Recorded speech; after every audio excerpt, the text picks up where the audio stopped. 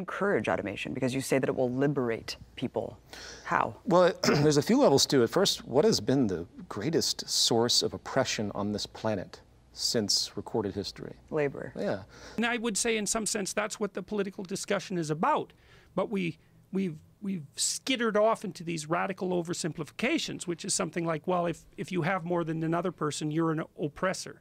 So if we can finally remove that ownership labor, that old classist duality with the use of automation, that would be profound, just on that level. I'm saying scarcity is certainly a fact of reality, but not in even remote proportion the way it used to be. We need to orient our system towards the interest to create an abundance, not towards the interest of preserving scarcity. They say inequality is a problem. It's, yeah, inequality is a problem. Like, it's a terrible problem. But then they say, well, it's probably a function of our political and economic systems, and we could fix those. It's like, no. This system perpetuates inequality and larger extensive inequality. You cannot argue that the state alone is the only interference attribute that enables the type of extensive inequality that we see. Because all you have to do is compare different countries to see the difference between those that have very rigid controls, hence state control, not necessarily in the highly coercive way that we see in the U.S. tax system and the like, but still they are limiting the market very directly and regulating it very specifically from the top down, and they have much less violence, they have much less homicide rates, they have much less inequality and all the mental and psychological neuroses that are born of that. It's not a function of our political and economic systems, or if it is, it's at such a deep level that we don't know what drives it, and we certainly don't know how to control it. The most powerful force, the most positive force we do have of the whole of human civilization is, since the Industrial Revolution, we're able to do more and more and more with less and less and less.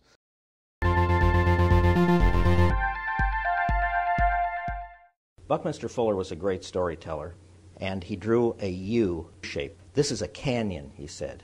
There were people living on each side who needed to communicate and trade, but they couldn't get across. So they tried to figure out what they could do, and some of them started to dig up rocks and throw them into the canyon. Eventually, the canyon completely filled up with rocks, and it became the first bridge.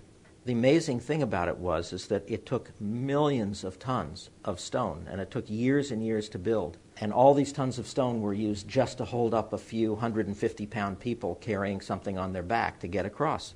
But it enormously increased wealth because they could trade. But they discovered that there was a problem. There was a stream at the bottom, and the stream water was building up on the back end and causing a problem. So a few brave souls climbed down into the canyon, and they knocked a few stones out at the very bottom, and some of the water could get through. They made a bigger hole, and then a bunch of the rocks collapsed, and the hole disappeared. So they did it again. And they kept doing it until they began to discover that when the hole was a certain shape, it didn't fall back down. When they had discovered the arch. The key to an arch is its shape. An arch is actually not a thing, it's a hole of a certain shape. As they learned about what made better arches, what shape was absolutely best for keeping all those stones and the people on top of the bridge from falling into the earth, resisting gravity, they learned how to shape the arch in just the right way, and the arch kept getting bigger and bigger. They were learning to do more with less. And that is the driving force that can create equitable distribution and peace on this planet. The title of this talk is Economic Calculation in a Natural Law Resource-Based Economy, and this will be the definitive expression, at least in the condensed form, of the movement, something that's been long overdue.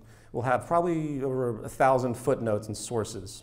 The problem is that we have a global economic tradition still in place, rooted in 16th century pre-industrial handicraft-oriented thought that places the act of consuming, buying and selling as the core driver of all social unfolding. The best analogy I can think of is to consider the gas pedal on a car. The more consumption of fuel, the faster it goes, and buying things in our world is the fuel. If you slow down consumption, economic growth slows, people lose jobs, purchasing power declines, and things become destabilized and so forth. And so we're also being driven into this inequality corner by, I would say, by the postmodernists and the neo-Marxists, because they say, this is the pernicious thing, they say, well, the reason that some people have more than others is because every hierarchy is based on arbitrary power, and they're all oppressors. See, this is part of what seems to drive inequality, is that as you get successful, the opportunities that come your way start to multiply, and they don't multiply linearly, they multiply exponentially. And so when you start moving up faster and faster and faster and faster. And then you'll hit a point where you have so many opportunities that you don't even know what to do with them. And so it's a nonlinear improvement. But the downside of that is, and you might have had periods in your life that were like this too, where let's say you start to get depressed, and then you start to drink because you're depressed. And then you start to isolate yourself because you're drinking and you're depressed. And because you're drunk and depressed, then your friends start to abandon you. And then you lose your job. It's like you're not going downhill in a straight line. You're going downhill faster and faster and faster till you fall off a cliff. And that seems to be how the world works. It's like there's a center point. It's unstable. Things improve, then they improve exponentially. And things fall, and then they fall off exponentially.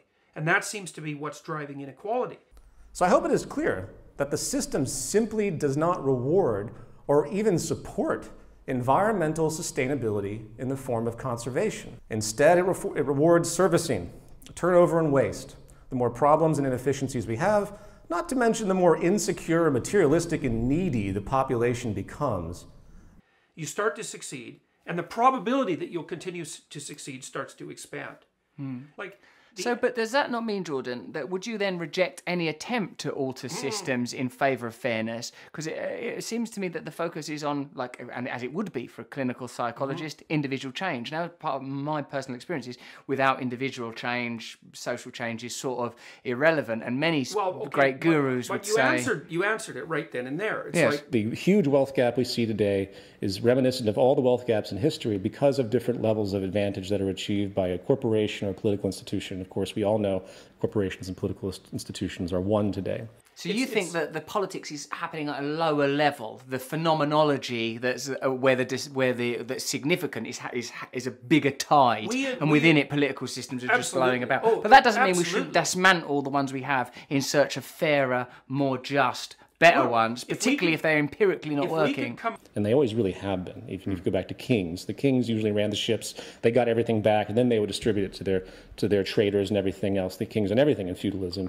Mercantilism was very similar, and then we ended up with capitalism. So in this thing called the non-aggression principle, and what frustrates me again is that everything you speak of I agree with within the principles that you advocate. See, I don't agree with that the idea of the market, as you conceive of it, is just that, a system of voluntary exchange with non-coercion, and people just follow this basic ethical guideline, that everything's going to be fine. I look at it from its root source in the course of human evolution and using history as a guide. I look at the root psychology of what it means to have this concept that's prevailing in society, where you're supposed to be put on a pedestal for gaining while others suffer. This psychology and value system disorder is ever pervasive, and it really does define the state. And I can't deny... Well, if you and I exchange something voluntarily, by definition, we are both better off because of that exchange, right? So the old example is, if I have $1 and you have a pencil, and we voluntarily exchange those two items, then by definition, praxeologically, in reality, foundationally, rationally, empirically, I must want the pencil more than I want my dollar, and you must want my dollar more than you want your pencil, because we're freely exchanging those things. So in a free market exchange, the two parties who voluntarily exchange are by definition better off. They have, and this is true if I decide to go and work for someone rather than start my own company. Voluntarism. Action based on non-coercion is probably the best definition, right? Voluntarism? Mm-hmm. Okay. There are two basic broad presuppositions, if you will, inherent to this common concept, and especially in economic use. The first is a little bit difficult to describe because it's hard for people to relate to it at all, but I'm going to give it a shot. The first is this distorted implication of free will. Most people are powerfully, their intuitions are powerfully shaped by the illusion, the sense that they have the freedom to consciously author their thoughts and actions. So people feel that there is a compelling subjective mystery, and that no one has been able to give an argument about how it would map onto physical reality. But people feel that the experience is so compelling that there's just no reason to worry about it. This is the state from which we need to live. As though any action we manifest exists in a vacuum, absent the ever-pervasive conscious and subconscious social and psychological pressures we endure on a daily basis. Then there are people like Dan who have a different, from my view, essentially change the subject. I mean, the disagreement between Dan and myself is essentially this. It's like we're living in a world where most people believe in Atlantis. And they believe in the underwater kingdom, and you know, they read Plato closely, trying to figure out where it was. And I want to say Atlantis doesn't exist. It didn't exist. People are confused about Atlantis. Well, in my own work, I find that in spite of all my labors for many years, there's a lot of scientists that still are just tone deaf and obtuse about free will. They take most simple-minded definition of free will that's out there and discover that that kind of free will is an illusion. Well, yeah, we've known that for, you know, more than 100 years. But that's not what the issue is. If they think that's the issue, then they should go back to school. Dan wants to say is that Atlantis is really Sicily. And he'll give a whole argument about why Sicily answers to many of the claims that people are making about Atlantis. And I want to say, no, but they're still talking about being underwater. Now, Sicily doesn't do that. And he says, well, Sicily is a great place, and there's reasons to visit, and let's talk about Sicily. We're the only ones that have free will. It's something that evolved. It's morally important. That's why free will is important, because we want to be, and should want to be, morally competent agents who can take responsibility for their actions. That's the heart of free will. And when he and I argue about this, he begins to respond to me as though I'm saying Sicily doesn't exist. And that's where, so there's a fair amount of talking past one another in these kinds of debates. Of course Sicily exists, but the people who are talking about an underwater kingdom are at the very least confused. And that's the situation we're in with free will. Humans have a limited capacity to control their own behavior. It's a fact. We exist in a continuum of social influences that are invariably subject to the behavioral propensities and reactions of the culture we inhabit. That said, as a broad overarching consideration, the second more specific issue is that there is a clear and present fallacy that engagement at all in the market system is voluntary, as though we are all just equal in our reductionist existence as voluntary exchangers. This just might be the most absurd concept of all when it comes to this type of worldview.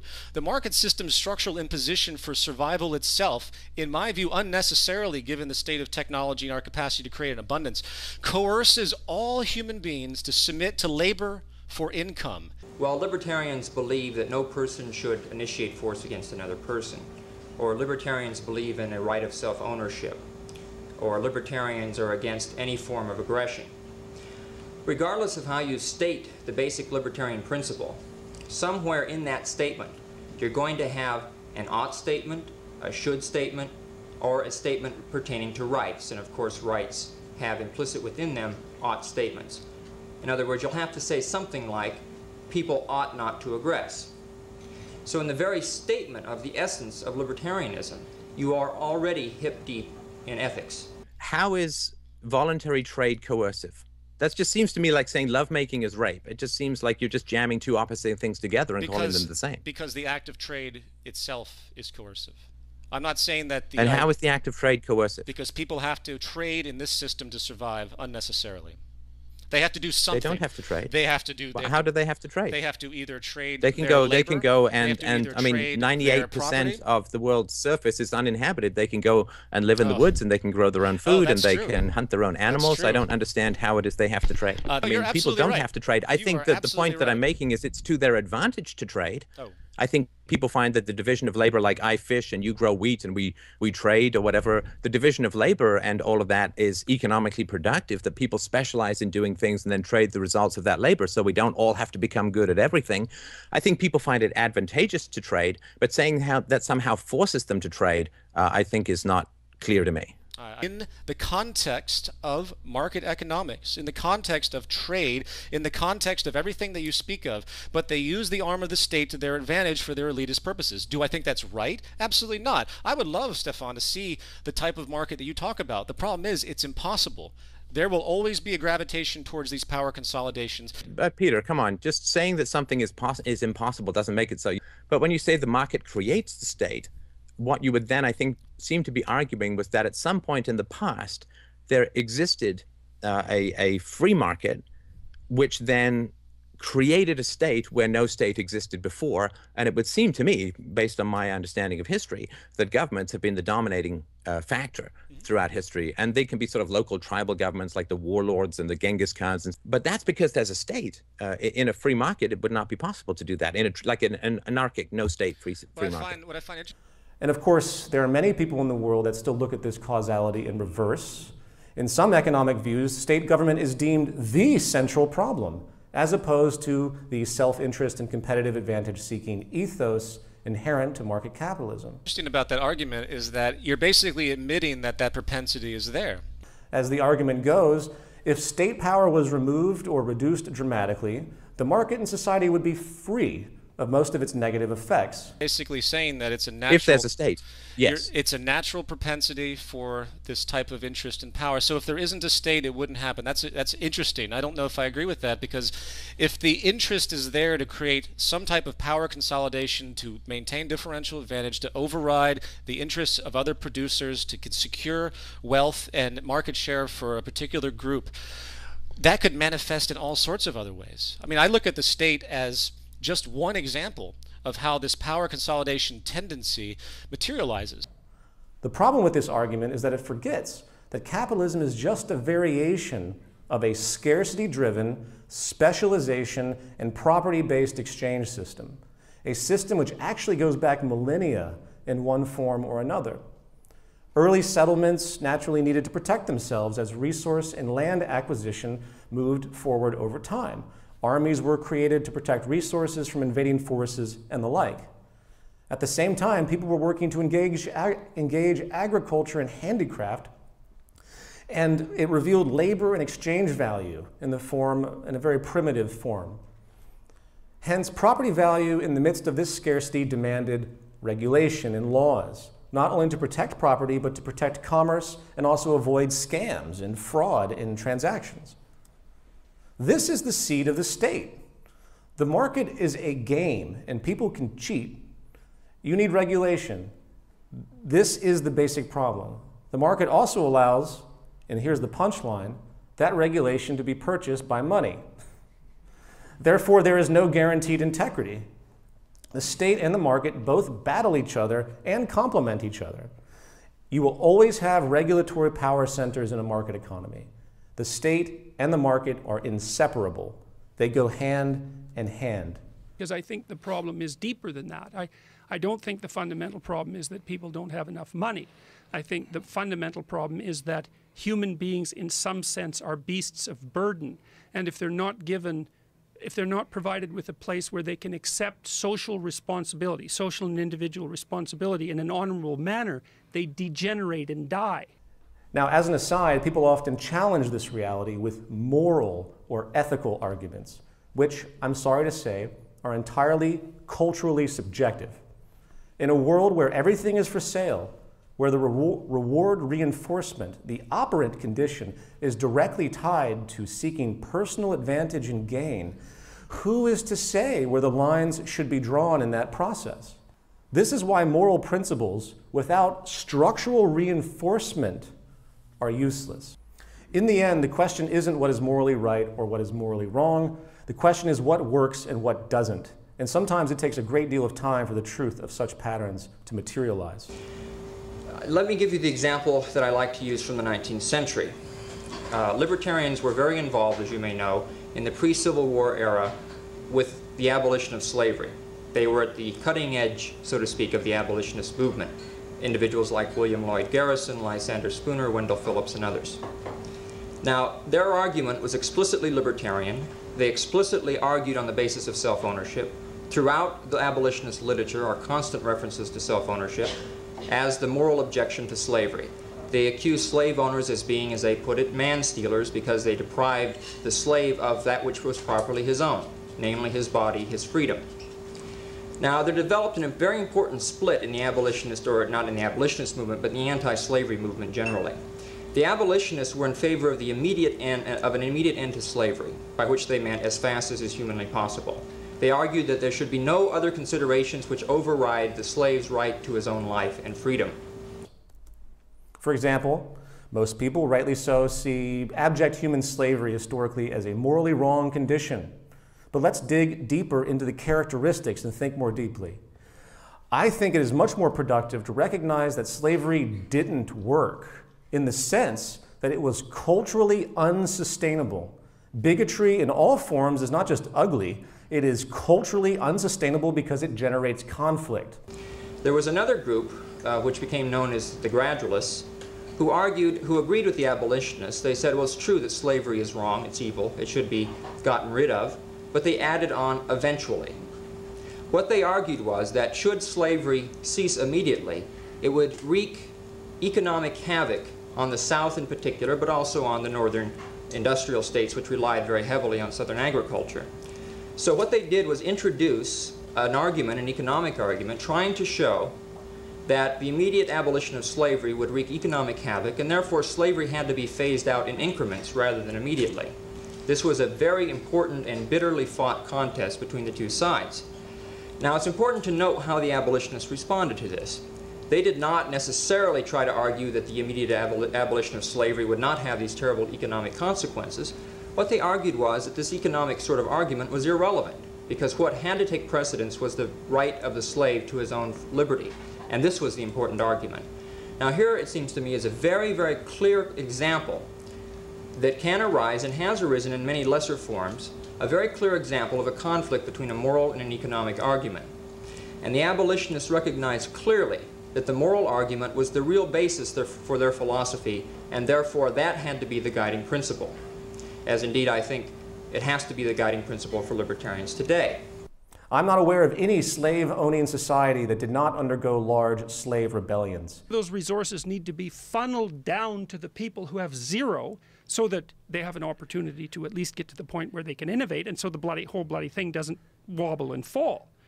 It's unstable and, again, therefore unsustainable. Right, because the lefties say, uh-oh, too much inequality. And they need to be listened to, because the evidence is quite clear. If you let the inequality ramp up enough, the whole system destabilizes, because the people at the bottom think, fuck it, we'll just flip the system upside down. Right. No one wants that. And market capitalism is on the same path. There are more slaves in the world today operating within the bounds of the market economy than any time in human history. Class warfare. This leads us well into the subject of class warfare and socioeconomic inequality. The long history of so-called socialist outcry has largely been about this constant and inhumane imbalance on one level or another. A great deal of time has been spent by many critics of capitalism describing how it is indeed a system of exploitation, which inherently separates a society into stratified economic layers with a higher class given dominance over the lower structurally. It's structurally built right in. And if you're one of those people that doesn't agree with this reality, ask yourself why there has been one labor strike after another in the past 300 years, why worker unions even exist, why CEOs often tend to make hundreds of times more money than the common worker, or why 46% of the world's wealth is now owned by 1%, which are almost exclusively of what we could call the capitalist ownership class. Inequality and class separation is a direct mathematical result of the market's inherently competitive orientation, which divides individuals in small groups as they work to compete against each other for survival and security. It is entirely individualistically oriented, driven by a core incentive system based around isolated self-preservation, assuming the need to constantly reinforce one's security financially, since the market climate, the environment gives no certainty whatsoever of well-being in and of itself. Fear and greed. The rich get richer because the model favors them, and the poor basically stay the same because the system works against them by comparison. It is structurally classed. Those with more money have more options and influence than those with less. You are only as free, as they say, as your purchasing power will allow you to be. And the credit system is a perfect example. Money is treated as nothing more than a product in the credit system, in the banking system. Money is sold by banks via loans for profit, which comes in the form of interest. If you miss payments or violate your contract, often the interest rate does what? It goes up, because you are now considered a higher risk consumer. If you fail to meet that interest or future payments, you might default on the loan. Your punishment, is the ruining of your credit rating or reputation in the financial circles. And once that happens, your financial flexibility is even more stifled as your economic access is limited. That's the opiate crisis in the West right now. Like men who are men don't need money. They need function. People see this as the way things are, but they don't realize how insidious this is. This compounds the lower classes to stay low for reasons and forces of coercion that are built into the structure that are beyond their control.